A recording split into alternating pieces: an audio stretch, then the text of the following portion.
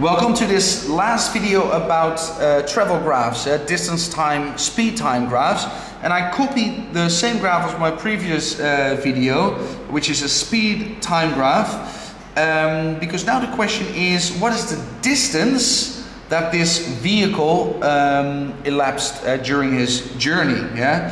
And that is the type of question you can expect on maths exams. Okay, so what is the distance? Now, I'm going to explain this to you, and then you will understand, and you will never forget. How do we find distance? Yeah, well, the distance, I'm sure you realize it, that distance, that is the speed times the time. Okay, do you agree with that? And if you forget, because this is not what you need to memorize, if you forgot, I always make an easy example for myself. Let's say I go 10 kilometers per hour for 2 hours. What would be my distance? Yeah, then I multiply 20 kilometers. Yeah? If 10 kilometers in 1 hour, then 20 kilometers in 2 hours. Yeah? My distance, speed times time. Okay, so just to revise that. Okay, my speed is constant, I've said in my previous videos. For instance, between these two crosses, and my speed there is 30. And I am traveling 30 kilometers per hour. How long? For 1 hour. So what is going to be my distance? 30 kilometers per hour for 1 hour. My distance for this part of the journey is going to be 30 kilometers. And that happens to be the area underneath, if I just look now at this rectangle, the area underneath my graph. Because a rectangle, the area is length times width, so 30 times 1.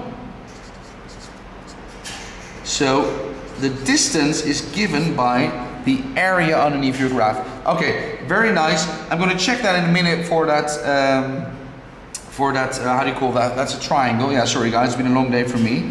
But now I'm going to do the same for this rectangle. And of course, there are other ways to cut your graph up. You can make some trapeziums if you like, but I'll just carry on with doing rectangles.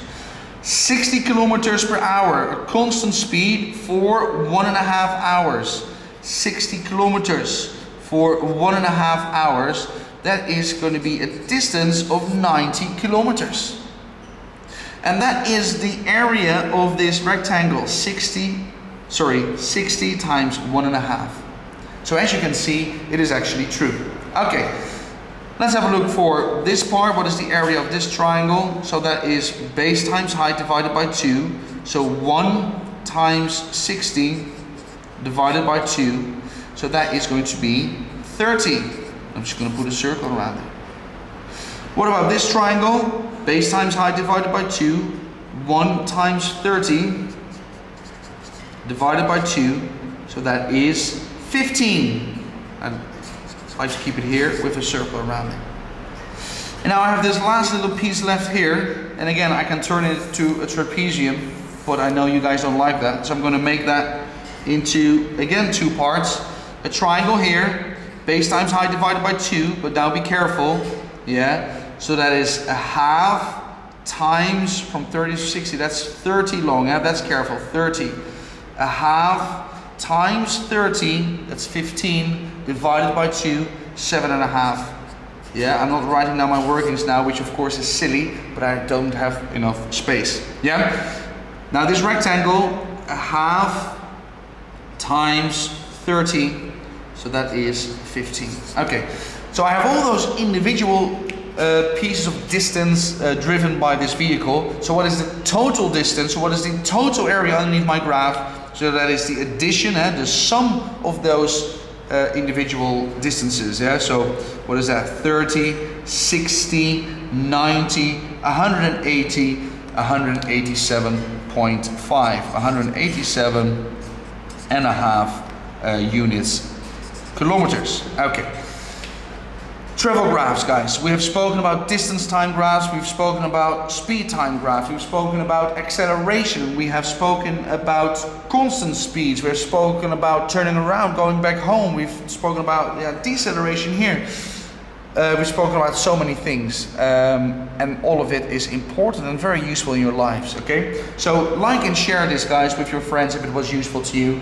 Then I can also help them. Check my site, explainingmaths.com. I have loads of free resources for you. You can use them. You can ask me questions. I'll make a video for you. Not a problem.